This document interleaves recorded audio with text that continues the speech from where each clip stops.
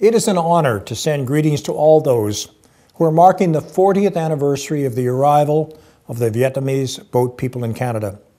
Today we celebrate our history of helping those in need because it's the right thing to do. Opening our doors to those in distress was an example of Canada at its best. The UNHCR's Nansen Refugee Award, currently on display, is very special to Canada. It is a testament to our very best, as it was awarded in 1986, not to an individual, but to all of us.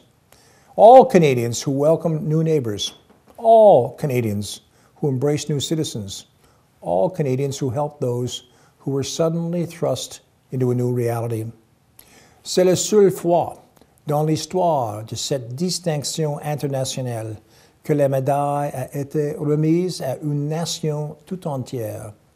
Elle représente la volonté du Canada à ouvrir ses frontières et ses communautés aux gens dans le besoin. Et nous leur avons souhaité le bienvenue au pays.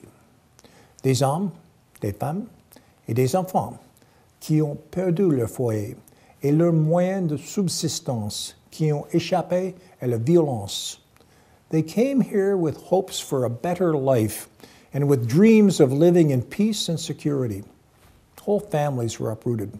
Yet even as they lost the familiar, they did not lose their spirit. To this day, Vietnamese Canadians are making remarkable contributions to our society. I had the good fortune of traveling to Vietnam in 2011. While there, I saw how the Vietnamese community in Canada is strengthening the ties between our nations. I met with those who had grown up in Canada or who had family or friends in our country.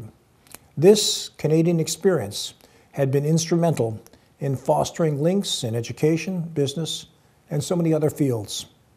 Almost 30 years ago, my predecessor, the Right Honourable Jean Sauvé, accepted this medal on behalf of Canadians. Since then, it has been part of the Rideau Hall collection, and we are pleased to share it with you today. After all, this story belongs to all of you. It's our shared honor. Je suis fier que nous ayons été reconnus non seulement pour notre travail humanitaire, mais pour notre aide envers les autres. Merci. Thank you.